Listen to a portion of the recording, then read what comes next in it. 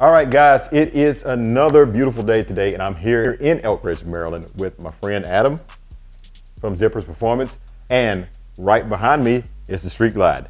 Now, we're going to be talking about something that I wanted done on my bike when it was stock. I wanted it done, but I didn't need it.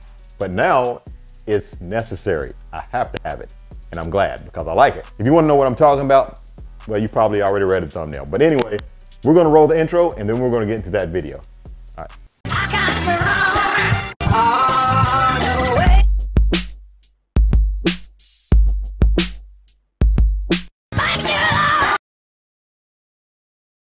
Okay, guys, again, I'm here in Elkridge, Maryland at Zippers Performance Product, and I'm standing in front of the Street Glide. Got Adam with me again, and we're going to be talking about something that I wanted, and that's something that I've been wanting for a long time is a chain.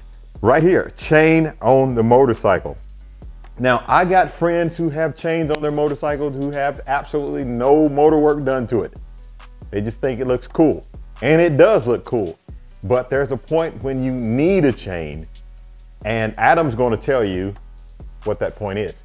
And I've also heard that chains can kind of rob power from you. So I'm going to ask Adam what he thinks about that, by the way, too. So we're going to talk about chains. It's a brief discussion today, really short video today. So, all right, Adam, explain what we got going on here.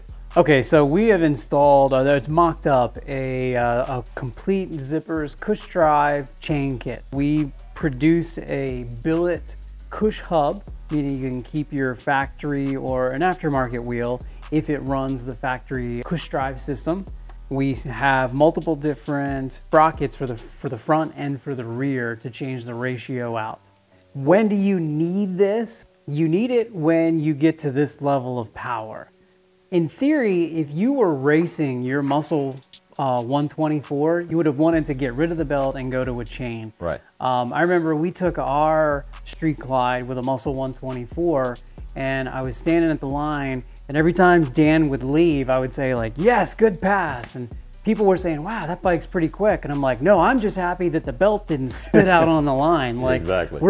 We were okay if we did shed the belt because we were at the track, we had a trailer, and it really was more of an experience to see if it would handle it. Our factory system handled the traction of a drag strip, 150 horsepower, 150 foot-pounds, but the rider was mindful, and if he had done it repeatedly, the belt would not have lasted. And guys, where I see belts laying, where I see belts come off the most is usually at bike events, at red lights, when people want to get on it really hard and they rev it up to dump the bike, and you see the belt just come right off and they're going nowhere.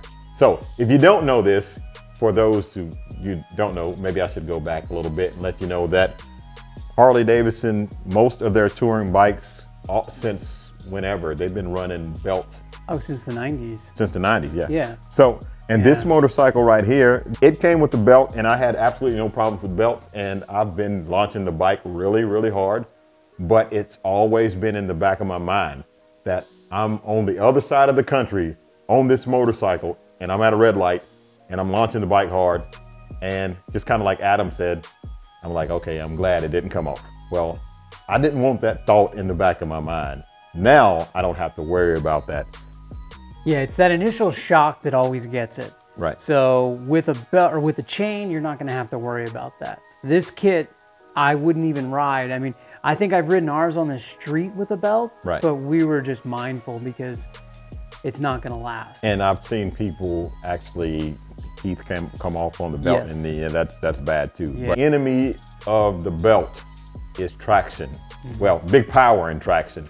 And being on the street with a regular street tire, the bike will spin a little bit, so that actually is easier on the belt. So the initial shock is not as bad. But when you have the track prepped and you have the tire, a good tire on the back of it, all of that power, that initial shock can just snap a belt. So that's why we go to chains. Now, is it a good idea to put a chain on my stock 107? Personally, I wouldn't have it on my bike just because of the maintenance aspect. You know, I don't know, I'm big into maintenance, but I like it when you don't have to maintain something like that. It's a forget about it, you know, moment. So I like a belt. I'm happy they've gone belt. I wouldn't ask them to change it for the world, but if you wanted a different look, then it's fine. If you're riding it, you know, you don't have to have a lot of power to shock one of these. Right. And if you're doing any level of stunt riding, you're going to need to change the gearing. So that's the other big advantage. The other big advantage of this. Yeah. We can change the gear ratio on this and tailor it to what you're doing. So if you're racing, if you're stunt riding, if you're street riding, and you want more acceleration or you want more top end, we can change that around and set the engine up how you want.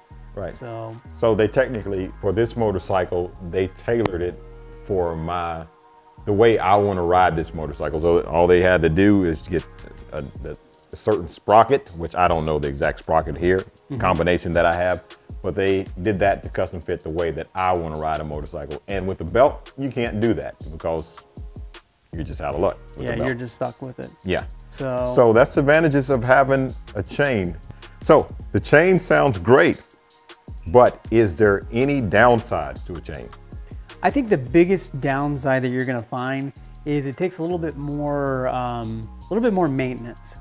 And what I mean by that is it's going to stretch a little bit more than the belt will when it's new. So you're going to have to do a couple of initial adjustments to keep it in line. And that's what that is back there, right? Right, and we actually have included these adjusters. You know, the factory one is a neat little cam lock, but it's not finite enough to get the wheel and the chain square to the motorcycle. So we have these. We have a longer axle and then traditional axle adjusters to be able to set this. Right. But you have to keep the chain clean and you have to wax it. It's really maintenance is the only issue in my opinion. I don't really see a huge loss between a belt and a chain. I'm sure that someone's done a test where it's a little bit off. Personally, when we've checked it here, it's effectively the same. If you have your belt set up properly and if you have your chain set up properly, they're gonna work about the same. Okay, well, again, guys, I've always wanted one. Now I have one and I need one. So yeah, it's perfect. And this chain right here, this whole assembly right here, the sprocket set you can get from zippersperformance.com. If you're not sure what sprocket set you need, give them a call, talk to them, have a conversation, tell them how you ride, what you plan on doing with the motorcycle, and they can lead you in the right path. Okay? Before you go, you have to check out the video. All this stuff that we're talking about, there's other videos because it's a build that's been going on. I put the finished result out first. So make sure that you watch that video where you can see what this bike right here with the stage 4 kit and with the chain makes. We're going to get the bike done and then we're going to do a dyno run and I'll be sharing the numbers with you on that video. So make sure that you watch it. But guys, again, thank you for watching. Make sure you go to zippersperformance.com and as always, keep gliding and have a blessed day.